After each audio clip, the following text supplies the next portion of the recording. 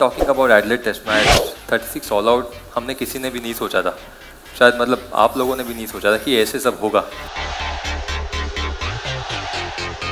If you're down, they can make you feel, you know, you're going to be in a lot of trouble for the next few weeks, and that's exactly what happened here in Australia as well.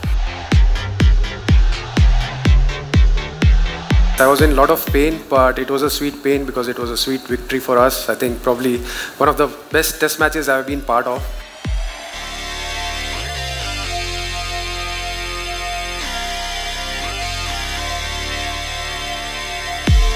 You are such a wonderful master teller of stories. The layers in which you work in your movies. When you look at this entire incident as a script, as a narrative about the ups and downs of what happened, backs against the wall, coming back, players getting injured, how difficult was it for you to put it together as a series that people could relive it all over again? So I'll tell you the origin story of this one. It's pretty interesting. This was the third test when you guys were on the field, and the last day when Ashwin and Vihari, they were slogging it out, taking blows and stuff like that. And when you guys managed to draw that test, Sudeep, can you raise your hand over there? Yeah, Sudeep, essentially, he's one of the producers. He came and said that this is a great story. And I just impulsively replied, no, the great story will happen if they win the fourth test. And no one had a clue. I mean, I'm sure that you guys were also clueless about what's going to unfold. But that, in a way, was the origin point of the story. So the fourth test happened, and the very next day he was making calls to everyone and trying to figure out how to piece this together.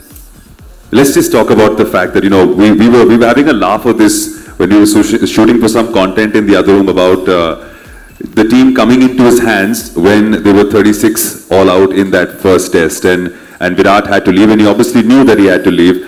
But that must have been a very hard situation for you to kind of deal with, to get your head around that, listen, we have our backs against the wall, we can try forgetting about this, but this is the reality. How did you deal with that situation there? What were you really thinking of, and how did you, I know that you got the senior guys together in the team, but what was your mindset then? First of all, let me thank Neeraj sir for watching that third test match.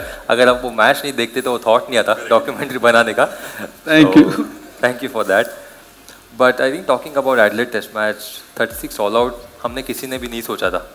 शायद मतलब आप लोगों ने भी नहीं सोचा था कि ऐसे सब होगा. हमारा यही था कि अगर हम अच्छा खेलते हैं उस दिन पर तो हम लोग एक अच्छे पोजीशन में आ जाएंगे मैच जीतने के लिए. बट सडनली चीज़ें एक डिफरेंट हो गई. एक घंटे में गेम कम्प्लीटली चेंज हो गया, और मुझे पता था उससे पहले कि एडलेड के बाद मैं कप्तान होने वाला हूँ, विराट जाने वाले हैं. तो मैंने अपने plans as a leader, as a captain पहले बनाए थे कि मेरे स्ट्रैटेजीज क्या होंगे. लेकिन एडलेड के बाद कम्प्लीटली मैं पता नहीं चल रहा था कि क्या होगा, मुझे क्या करना है.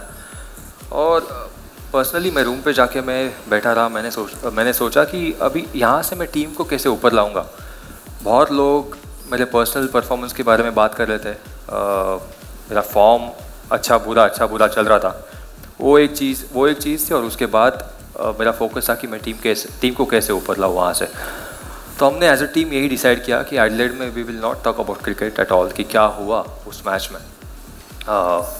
we'll have team dinners, we'll have team activities, so that हमारा माइंड कम्प्लीटली गेम से दूर जाके हम टीम बॉन्डिंग के ऊपर फोकस करें. और जब हम मेलबर्न जाएंगे उसके बाद will focus on cricket. So we did that. Virat को हमने सेंड ऑफ दिया, जा रहे थे वापस. और जब when we went to Melbourne we had team meeting and we decided that we are going to focus on playing good cricket. What people are talking about us is not in our control. We'll just focus on playing good cricket, back each other. And I thought I had a support. Ashwin का मुझे support था, Puji का support था, Rohit was there, Rohit का support था. So I was actually blessed to have these guys with me. Ashwin, I want to ask you, like, just in terms of India, Pakistan, of course, has been this rivalry going on for many, many years. But just how tough is it, if you could explain to people playing in Australia against the Australians in their home turf, and the entire experience that goes with that?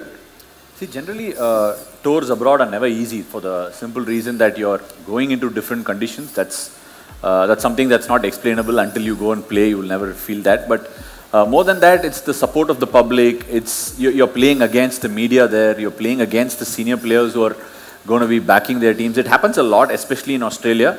The people, if you're down, they can make you feel, you know, you're going to be in a lot of trouble for the next few weeks. And that's exactly what happened here in Australia as well.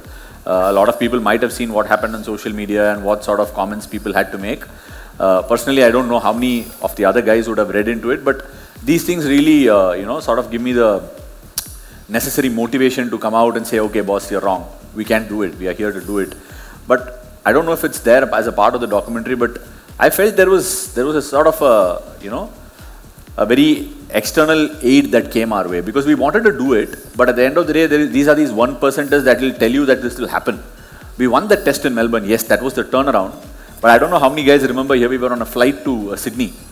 I actually felt, okay, we come back and this flight was landing in Sydney and we got stuck in a thunder shower. And it was in the midst of a lightning and all that, and the flight was actually going in different directions.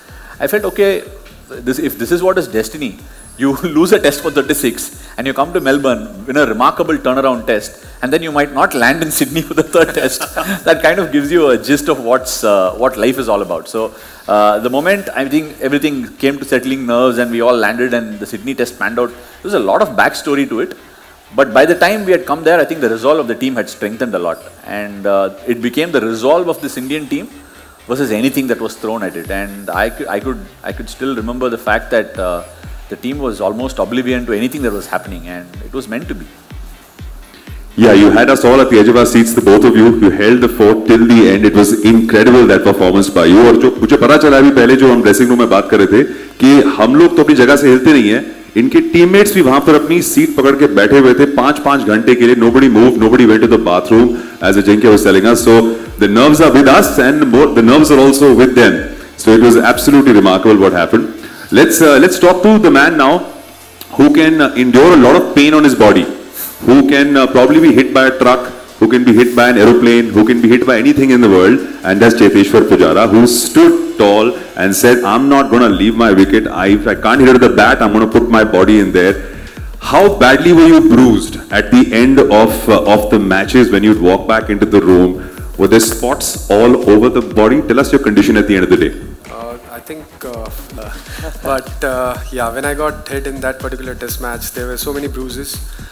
But at the end of the day, you know, when I spoke to my family, when I spoke to my wife, when I spoke to my daughter, they were a little concerned. They were worried that if there was anything serious, and I told them, no, there was nothing serious about it. Yes, I was in a lot of pain, but it was a sweet pain because it was a sweet victory for us. I think probably one of the best test matches I've been part of.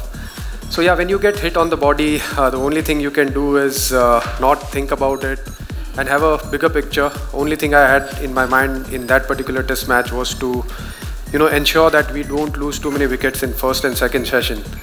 And that was part of our game plan as well. And by the tea time, we didn't lose too many wickets. There was a platform set for Rishabh to come in and, you know, play his game. But till then, I mean, whenever I was getting hit on my body, I wanted to make sure that we don't lose that test match. Till that time, we were not thinking about the victory. Maybe at tea time, there was another strategy. But before that, we wanted to make sure that we don't lose that particular test match. And when I get hit on the body, I just kept telling myself that, you know, look at the bigger picture. Don't worry about the pain. Yeah. Round of applause, ladies and gentlemen. Also, Pujara, I want to ask you, how was it to bat with Rishabh Pant on the other side? You both were in different gears, but equally effective.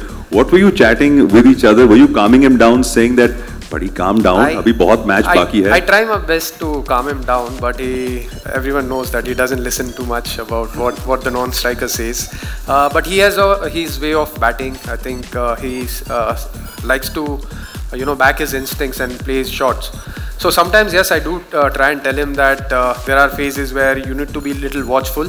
But apart from that, you just have to allow him to play his game and not try and advise him too much, because whenever we had a good partnership, the lesser I talked, better he has batted. So. Subscribe to Midday India. Get direct notifications on all our videos by clicking on the bell icon.